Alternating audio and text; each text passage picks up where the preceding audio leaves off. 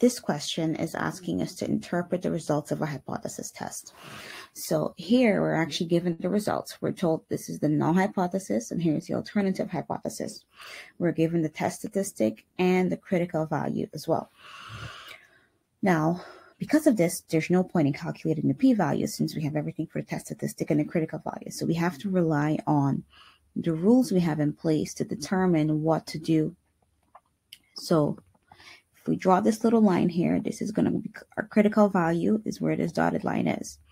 Everything in here is our rejection region. If we have a left tail test, it is over here. Here's a right tail test. So anything greater than goes over here.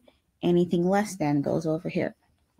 In our case, our alternative hypothesis is stating that the mean is greater than 3,100. So we are doing a right tail test.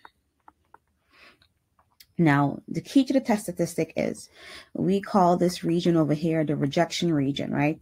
So if our test statistic falls in here, we reject.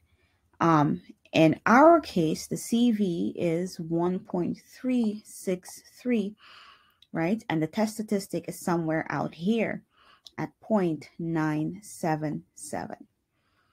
And because of that, we're clearly seeing that our test statistic is actually, our test statistic in this case is less than our critical value, and therefore we fail to reject.